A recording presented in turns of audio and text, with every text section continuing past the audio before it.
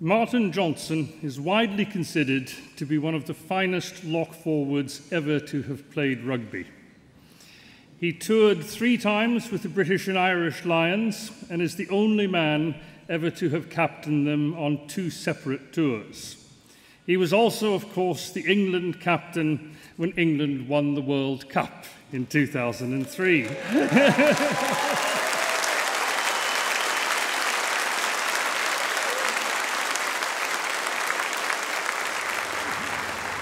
He is at present team manager of the England Rugby Union 15. Martin was born in Solihull in the West Midlands. When he was 7 years old, the family moved to Leicestershire. So Martin was educated in rugby and much else at Ridgeway Primary and at Robert Smythe School in Market Harborough. He was selected for the England school side in 1987. On leaving school, Martin Johnson joined the Midland Bank, now part of HSBC, in Harborough. This job taught him to think carefully about his own finances, but it was also good training for rugby. He found that he could carry more bags of coins than anyone else.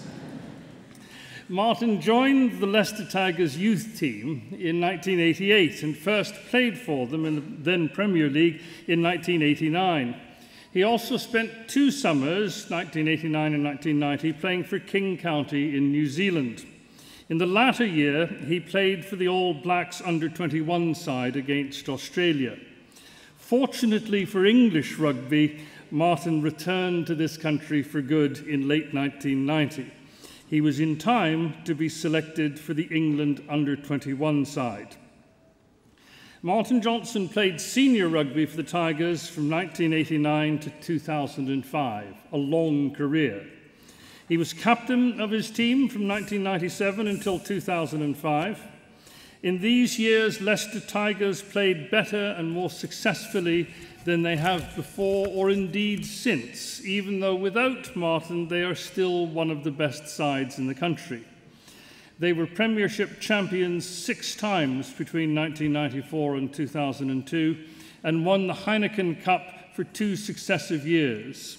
In all, he played 307 times for the Tigers before retiring from competitive rugby in 2005. His testimonial match at Twickenham was one of the biggest rugby events of that year. A crowd of 42,000 watched Martin's 15 beat an invitation side led by the incomparable Jonah Lomu, returning to rugby after a kidney transplant 33-29. The proceeds were all donated to children's and cancer charities. Martin is a patron of our local charity, Hope Against Cancer.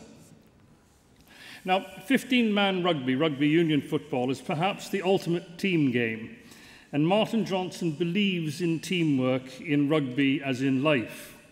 It's also a very technical sport in which it's essential that every member of the team knows precisely what the others are doing and will do. This understanding is particularly important for lock forwards, who, as invariably the tallest man in the side, are crucial at lineouts and so need to know all the possible moves. These characteristics of the game made Martin Johnson's England debut against France in 1993 even more dramatic than it would normally have been. He was due to play in the Friday B International when he was unexpectedly summoned to Twickenham to replace the injured Wade Dooley. He turned out with virtually no preparation except for an emergency 20-minute line-out session. An early accidental clash of heads with the French prop left him temporarily concussed, but he recovered to play superbly. England won the match 16-15. From then until his retirement from international rugby, Johnson was a fixture in the England side, winning 84 caps. In his time, England won the RBS Six Nations 5 times. He was team captain from 1999, moving England away from their earlier forward-dominated style to a more attractive 15-man style, which proved to be very successful. England under Martin Johnson achieved a Grand Slam of 5 victories in the 2003 RBS Six Nations tournament. In that summer, he led them in a successful tour of New Zealand and Australia, beating the All Blacks at home for the first time in 30 years. This was followed in the autumn by the World Cup, which England won. Johnson's performance in the final against Australia was exceptional, totally dominant in the line-out, effective in tight exchanges, and cool-headed enough to set up the position for Wilkinson's drop goal, which won the game in the 100th minute of play.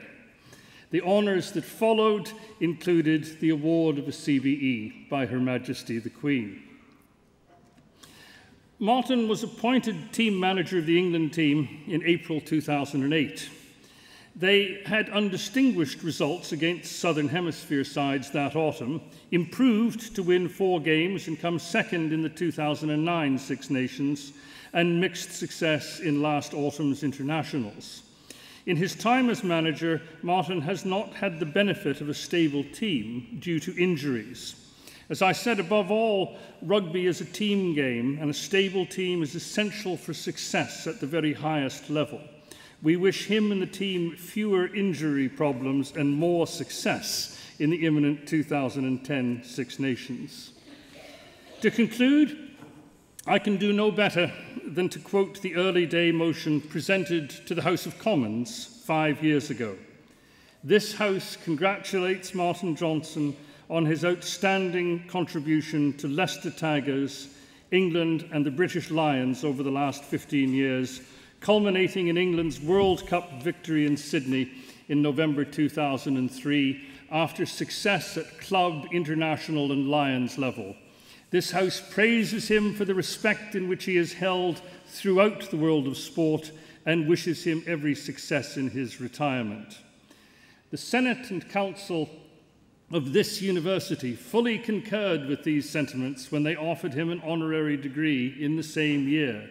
Such are his commitments that this is the first occasion since then when I can say, Mr. Chancellor, on the recommendation of the Senate and the Council, I present to you Martin Johnson, that you may confer upon him the honorary degree of Doctor of Laws. So I make it the honorary degree of Doctor of Laws, Martin, many congratulations. Thank you very much. Many congratulations.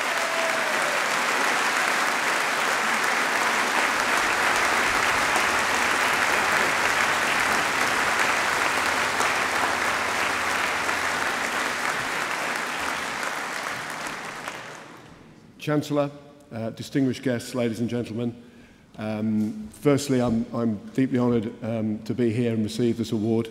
I do apologise for the time it's taken for me to actually arrive and take it, but I've been fairly busy in the last few years, but sorry about that. I do also see the irony of a Doctor of Laws, the amount of times I've broken the laws of the game of Rugby Union that I played in my rather checkered career there, so I do understand the irony there. Coincidentally, I actually made my debut for Leicester Rugby Club, the Tigers, against Leicester University, my senior debut for the third team way back in 1987. And I remember the day distinctly. I think our grizzled third team members of sort of older players all thought it was a bit of student bashing would take place and they would enjoy their Saturday afternoon out. Unfortunately for us, one of the players at Leicester University, maybe your most distinguished rugby alumni, Tony Underwood, was playing for the university, and when he got the ball, I think he scored a couple of tries, and we actually lost the game. So a bit of a coincidence, actually made my debut against Leicester University. But I'm deeply proud of the county and the city, and when you receive awards after you've achieved something, it's just fantastic to be here in Leicester to receive this award from my hometown and my home city. So I thank you again for that. I'd just like to congratulate everyone here who's worked incredibly hard to receive that award. You feel a little bit false sat there when you guys have all put years of hard work into to get there, and I get something almost feels like for nothing. But I am very grateful and honoured to receive that award. And again, well done to everyone, and good luck to your futures. Thank you.